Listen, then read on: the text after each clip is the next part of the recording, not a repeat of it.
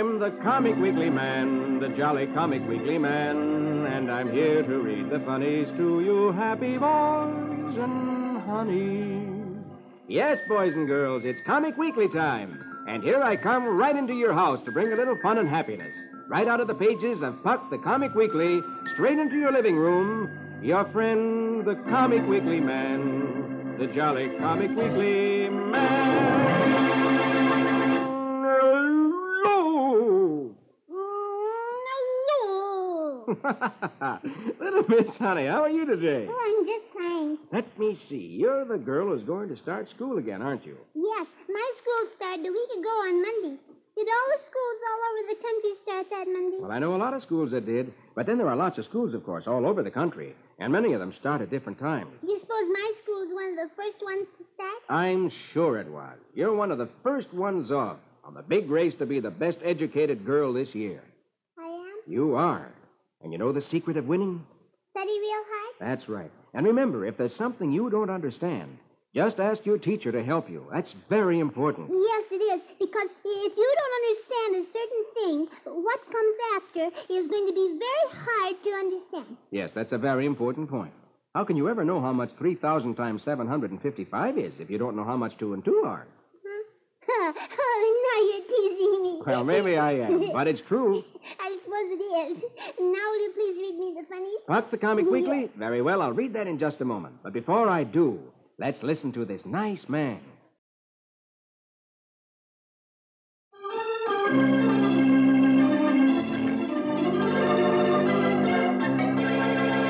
Now, here we go with Puck the Comic Weekly. And on the first page, under Bringing Up Father, our new comic strip, Beetle Bailey. Magic words for the music, please. Very well, my lady. Toot me a toot and tweet me a tweedle. Squeeze out music for Bailey the Beetle.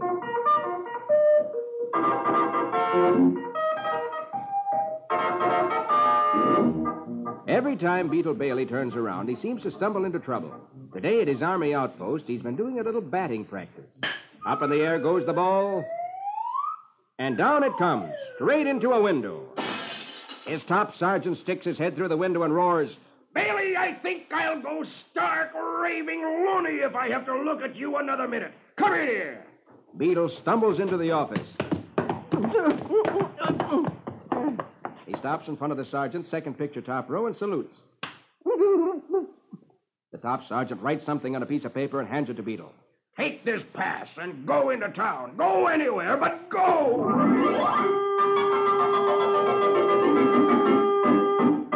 A little later, Beetle is in town. He goes to the USO, which is a place where soldiers are entertained in their hours off duty. Last picture top row, he tries a game of pool, takes careful aim at a ball, and then takes a poke at it with a stick. It misses the ball and rips up the cloth on the table, spoiling the game for everybody else. I guess this just isn't my game. First picture bottom row, he tries a game of darts, but misses the target, and the darts stick in the wall. And then one of them does a complete curve and ends up in the back of a lady. Beetle exclaims, Maybe I better find something else to do.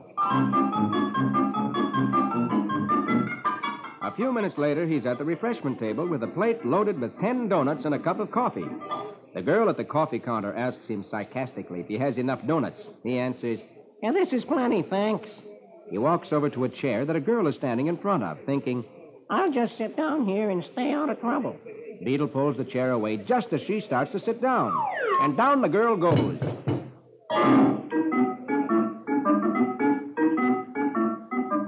Last picture, the door of the top sergeant's office opens, and in walks Beetle. Oops. He salutes again and hands the sergeant the pass. They said you get paid for putting up with me. Oh, no! That Beetle, he gets in so much trouble, but he's really funny. Yes, he is. Especially when he pulled that chair out from under that girl. Well, would you like that to happen to you? No, I wouldn't. I wouldn't do it to anybody else. Neither would I. Well, now let's go over the page. Oh, yes, and here's Prince Valiant. And he was telling Arthur the story about the time when the Huns Those were those terrible, cruel people who were attacking the castle of Andlecrag, and the people there were the nicest people in the world at that time. Yes, and the leader was Prince Cameron. And for a long, long time, the Huns had been attacking the castle. And finally, they had no food left. And it looked like the moment when the people inside the castle might have to give up. I wonder if they will. Well, let's read now and find out. Here we go with Prince Valiant in the days of King Arthur. Hackett, Brackett, Grey Mulkin, and Quince. Music romantic for a fair, fair prince.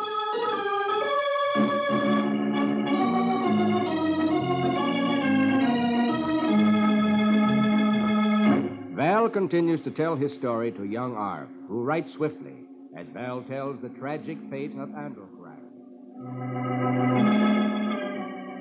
The Hun was master from sea to sea, and only Andlecrag stood above the smoke of ravaged Europe unconquered. Now our food and drink were gone. Gone. All night we carried the vast treasures of Andlecrag and placed them in a vault beneath the floor. At dawn, the work was done. And then, one by one, the graceful, high-hearted ladies bade farewell to husband and son or sweetheart and slowly mounted the tower stairway. Last picture, top row, Cameron himself applied the torch that would bring roof and walls crashing down in final ruin. I turned to him, first picture, second row, and cried, "But my captain, the ladies, they're still up in the tower." Pointing to the screaming Huns outside, Prince Cameron answered, "The ladies don't choose to fall into the hands of those demons." And then, last picture, second row, the remnant of that brave band armed themselves and left their flaming home by a secret way. And fearful was the gleaming of their eyes as they went to their last encounter with the Huns.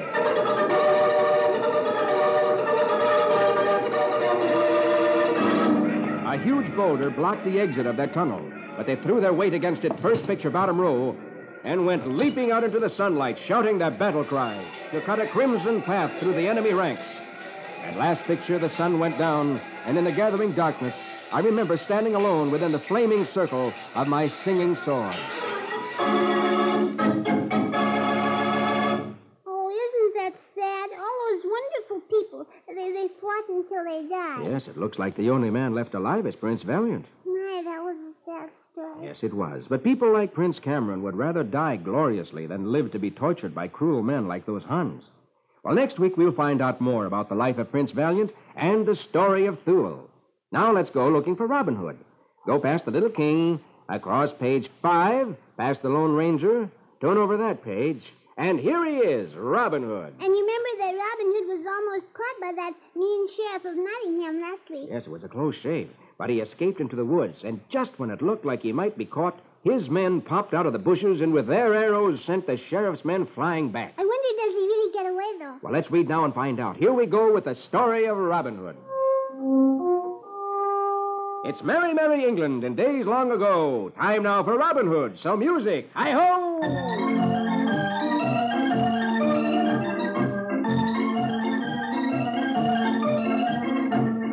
Saved by the dramatic arrival of his band, Robin leads the counter-charge against the sheriff's fleeing archers.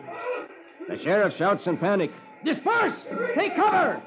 In no time at all, the sheriff's men have disappeared, and Robin's happy outlaws gather around Friar Tuck, who now has a bump on his head. Friar Tuck says, third picture, top row, "Well, now, Robin, it seems that I am one of you." Robin, looking at the huge friar, laughs, "Hey, good friar, you are two of us."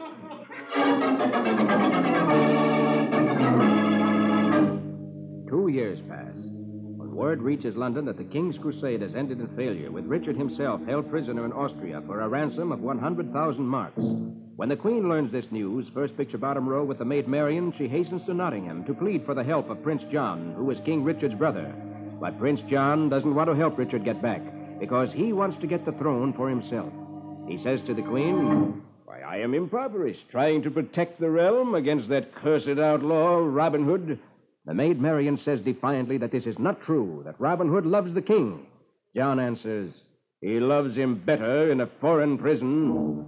The maid Marian asks the Queen to send her to Robin Hood so she can prove Robin's loyalty to the king. The Queen doesn't think she should. But Prince John says, last picture, "Well, let her seek out her swain. If the proud Marian has already been nicked by Cupid's darts, what harm can outlaw arrows do?"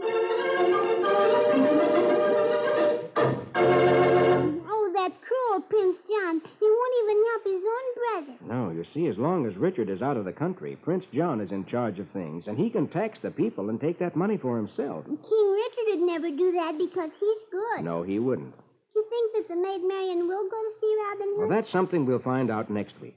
But now I think you'd like to read Donald Duck. Oh, of course I'd like to read Donald Duck because he's my favorite. Well, you'll find him on the last page of the first section, so let's get there right away. And here he is. And here we go with Donald Duckle, good for a chuckle. Say the magic words with me.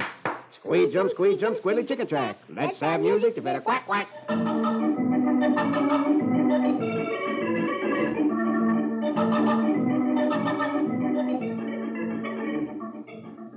Donald's had his car to the garage for repairs. And after paying the bill, he decides he might be wiser to trade his 1940 model in on a 1942 car. And by the time you can go... Donald's at a place where they sell cars. And a salesman is saying, fourth picture, top row, "Why, here we are, sir. 1942 job. Clean as a whistle." Does this have the automatic transmission? The salesman points to another car, last picture, top row. No, that came out in his 1946 model. Looks better, too. I suppose it has the twin carburetors and the overdrive. The salesman points to another car, first picture, bottom row. Well, no. Those first appeared on this 1947 model over here. Say, not bad. That's a job with 50 more horsepower, too, isn't it? No. That was a 1948. I have one back here. Okay, let's see it. Naturally, this has power steering and push-button windows. Why, no, sir. Only the 1952 models have those. And by the time you can go... Last picture, Donald is driving down the street in a brand new, beautiful car, and he says, "Boy, what a high-pressure artist he was."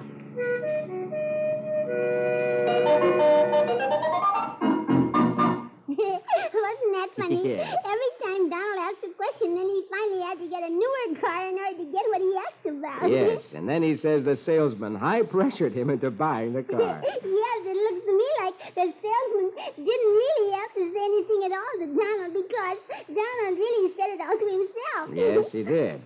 Well, now let's go to the first page of the second section. Oh, yes, and I'll bet you there we'll find that funny Dagwood with Blondie. Wonder what crazy thing Dagwood does today. Well, we'll find out in just a moment.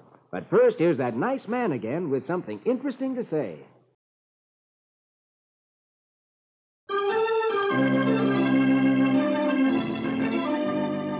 Now, here we go again with Puck the Comic Weekly. And on the first page of the second section, Dagwood and Blondie. Magic words for the music, please. Very well, my lady.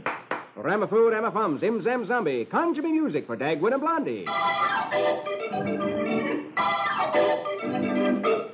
Dagwood's going to repair his ceiling today.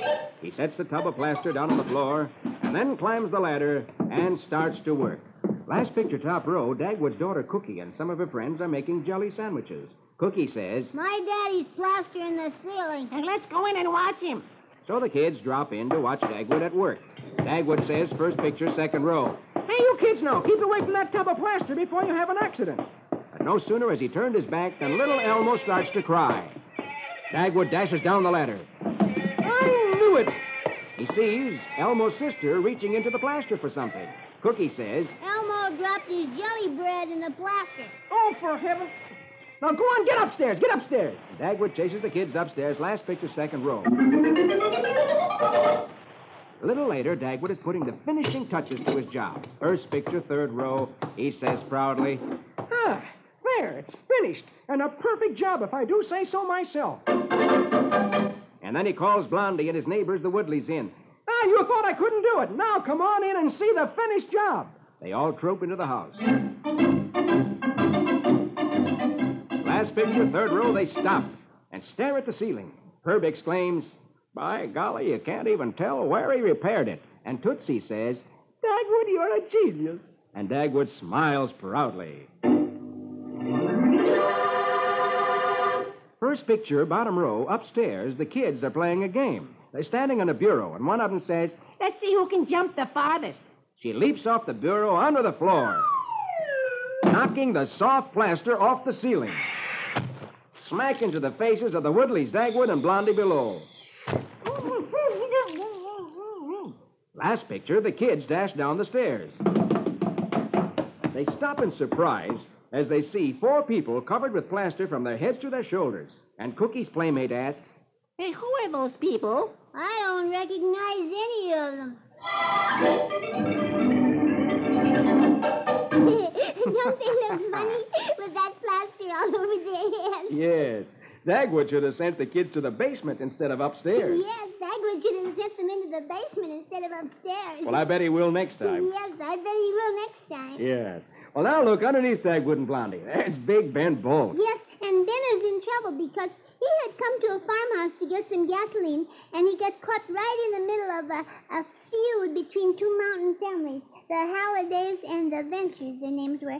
Well, they even shot off guns at each other. Yes, and when the Ventures child was hit by a bullet shot by a Halliday, Ben made the Ventures stop shooting and stepped out on the porch with the boy in his arms. And that was very dangerous because the Hallidays might have shot Ben. Yes, but they didn't. The leader of the Hallidays told one of his own men to take the boy to the doctor. But he wouldn't let Ben go away. I wonder if that means more trouble for Ben. Well, let's find out right now. Here we go with Big Ben Bolt. Feint and punch and dodge and twist. It's a knockout blow from Big Ben's fist.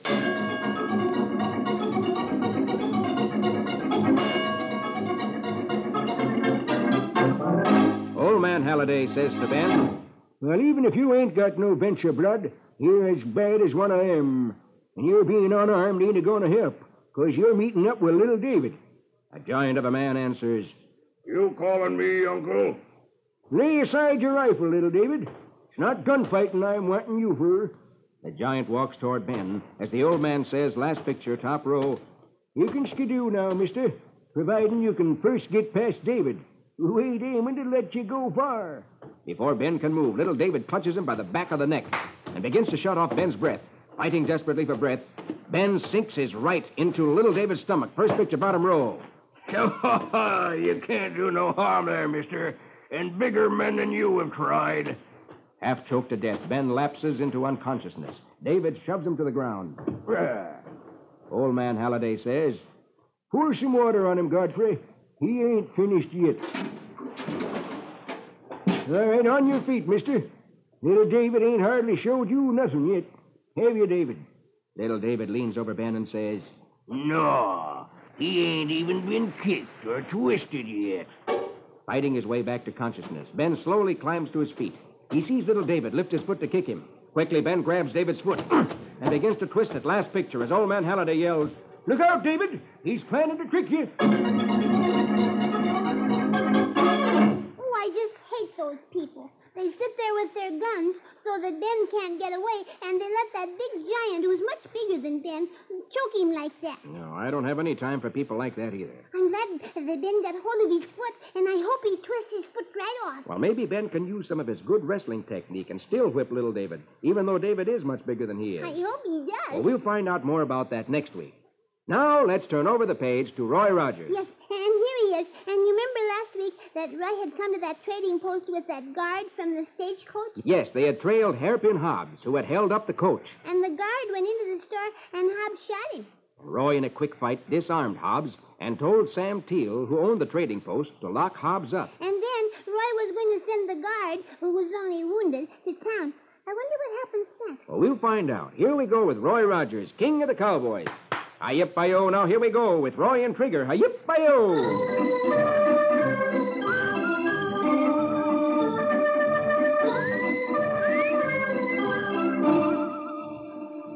The wounded guard has been loaded into a wagon, and Roy is saying to the driver, Now, when you reach town with a wounded shotgun guard, you can tell the sheriff Hairpin Hobbs shot him. We'll hold him here. Hey, what was that? Roy runs around behind the store and meets Sam Teal, who is carrying his rifle. Teal says cheerfully, Okay, you can hold it, Rogers. Hairpin tried to make a break for it, and I had to plug him. Good riddance, say I. Well, I reckon the sheriff will want an explanation, Sam. Well, you tell him what happened then. I'm going down to the river and salvage one of the wheels from that burned stage. Got a hunch I can make a nice lamp fixture out of it. Soon as Teal is gone, Roy, who suspects that Teal might be smuggling gold on the stagecoach, slips into his workshop. First picture, bottom row, he sees a wooden ring on the wall. Yeah, I wonder what that wooden ring is for. Roy gives it a pull. A trapdoor opens on the floor in front of him. Roy goes down the ladder, leading below. He sees a lot of wagon wheels and exclaims, "It looks like Sam's a collector of wagon wheels.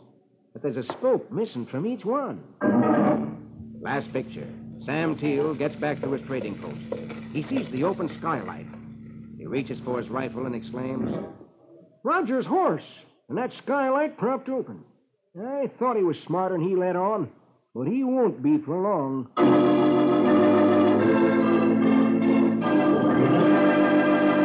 Oh, Roy Rogers has discovered that Sam Teal is the one who's been smuggling the gold on the stagecoach, hasn't he? Yes, I think those wagon wheels with the spoke missing has something to do with it. But now that Sam Teal knows that Roy's in there, if Roy doesn't get out of that basement quick, why, Teal may lock him up down in that room, and then what might happen?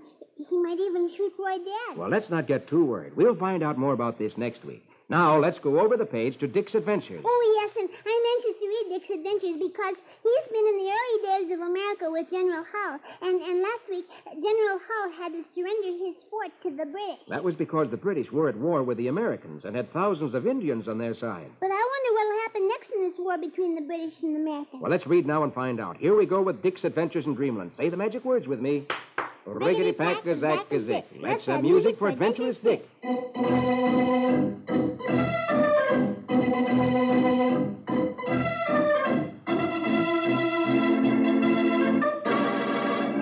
Dick and his dad have been reading about Oliver Perry, who is a famous American seaman. Dick's getting drowsy. He says to his dad, I guess Oliver Hazard Perry was one of the most famous naval heroes in history, huh, Dad? Why, he wasn't even on the ocean when he fought his greatest battle. Oh, gosh, I'm getting sleepy. Dick falls asleep, and in his mind begins to go back. He sees himself, last picture, top row, on a blustery day in Lebanon, Connecticut, in February 1813. Dick and his good friend, Alex Perry, are listening to Papa Perry, an old Navy man, while Mother Perry fixes supper. The old man goes on, "Oh, the only way we can recapture Detroit is to find a hard-fisted commander to smash the British fleet off Lake Erie." First picture, second row, the old man goes on. "Now, let's see. Who we got in the Navy? There's Rogers, Decatur, St. Clair, Hull, Porter, and every one of them sound, seasoned, saltwater sailor. Yes, sir, any one of them could do it." Then Alexander Perry speaks up with a small brother's pride. Well, what about Oliver, Pa? He's the finest sailor in the United States Navy. And he goes on, last picture, second row. Oliver was a midshipman when he was 15, only 2 years older than I am now. He was at Tripoli when we knocked the stuffings out of the Barbary Coast pirates. Oh, if I were President Madison, Pa, I bet you I'd appoint Oliver to kick the British right off Lake Erie. But first picture, bottom row, Mr. Perry shakes his head. No. Ollie's only 27. Too young. Much too young for a job as big as that. No, they won't even think of him. Last picture, at that moment, the door swings open, and in steps a tall, good-looking young man in the uniform of the United States Navy. He salutes his dad with a grin and says, "At your service, Papa. Lieutenant Oliver Hazard Perry, on orders to report for immediate duty on Lake Erie, to build a fleet of ships and push the British back to where they came from." Isn't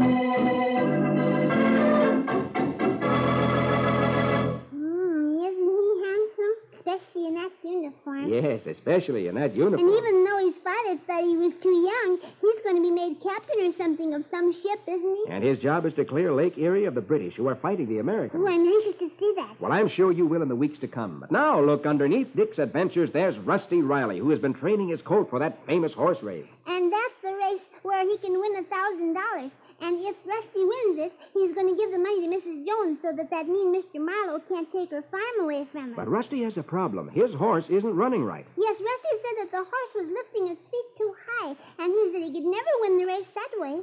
Well, what can he do about it? Well, let's read now and see if he solves the problem. Here we go with Rusty Riley. Gallop and run till the road is dusty. Give us music for his horse and Rusty.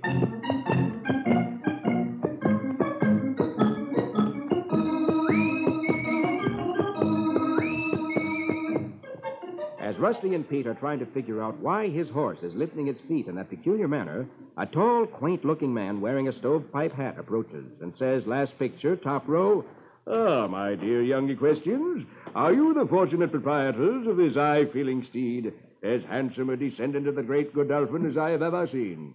Huh? I mean, if you mean, is this our horse? Oh, yes, sir. The man goes on, first picture, bottom row. Am I correct in assuming that your presence with that equine beauty upon this circular pathway presages his entry in a contest of speed? Oh, well, if you mean, are we going to race him? We got him entered in the Blue Brook Handicap, but there's something wrong with his gait. Yes, so I observed as I approached from yon shed, which is my temporary residence. If you will permit a suggestion, I believe we can correct his tendency to indulge in a cakewalk. Jeepers, do you know about horses?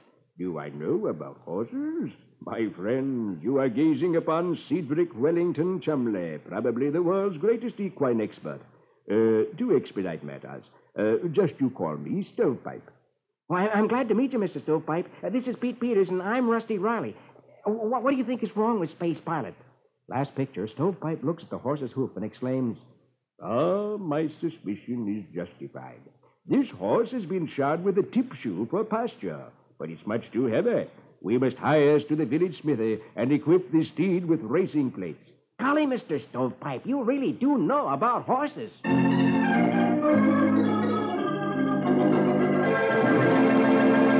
Oh, goody. It looks like that nice man has found out what the trouble is. Yes, it does. And if he's right, all they have to do is to change the work shoes on the horse's hoofs. And then the horse will handle his feet the way Rusty wants him to, and then the horse will win the race and save Mrs. Jones' farm. Well, we'll find out more about that next week. But now that's all the time I have. Before I go, here's that nice fellow with some interesting information.